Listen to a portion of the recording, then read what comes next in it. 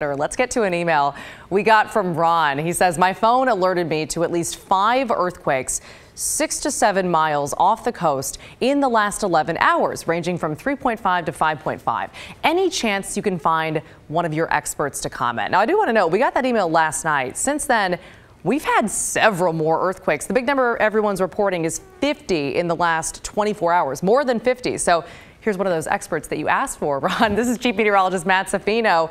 I mean, the big question, is this something that we should be worried about? No, and I'll show you why, too, because these happen all the time out there. Okay. It's really quite amazing how frequently they are. So here's a map showing you where something called hydrophones are. What those are used to measure earthquakes that happen under the ocean or under the seafloor.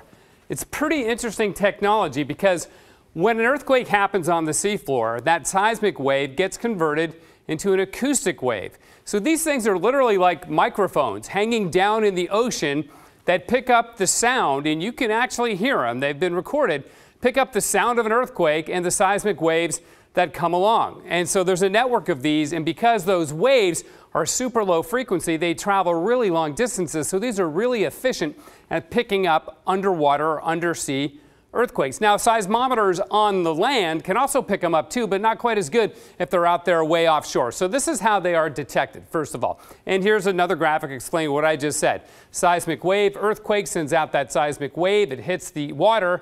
It gets converted into what's called a T, or a tertiary wave, which is basically an acoustic wave. And there's that hydrophone just hanging down there. It's moored to the seafloor, picks that up. That data gets relayed, and we know, hey, there was an earthquake because the hydrophone just picked that up. It's pretty amazing. Now, here's why you don't need to worry about it. I know this map is a little hard to read, but just think about all these little red dots. Each one of those little red dots is an earthquake that's been picked up by this underwater network of hydrophones from 1995 through 2008, I believe. There's literally thousands of them out there. This is that big fault zone, the Juan de Fuca fault zone that's offshore. The Cascadia subduction zone is closer to shore. And in a way, it's comforting to see that there's way more offshore on that fault zone than there are on the Cascadia subduction zone, which is where we expect the big one to occur. Now, I've also talked to some seismologists and geologists who say, you know what, in a way, this is good because those earthquakes actually relieve pressure along the fault zone here. They're not adding pressure to the Cascadia subduction zone. So, Maggie, again, not something that we really need to worry about because it is really, really common. Okay, good to know. That actually soothed me. That didn't stress me out. I'm glad to soothe you. That's what we try to do. Okay, well, I appreciate it. Hey, thank you so much.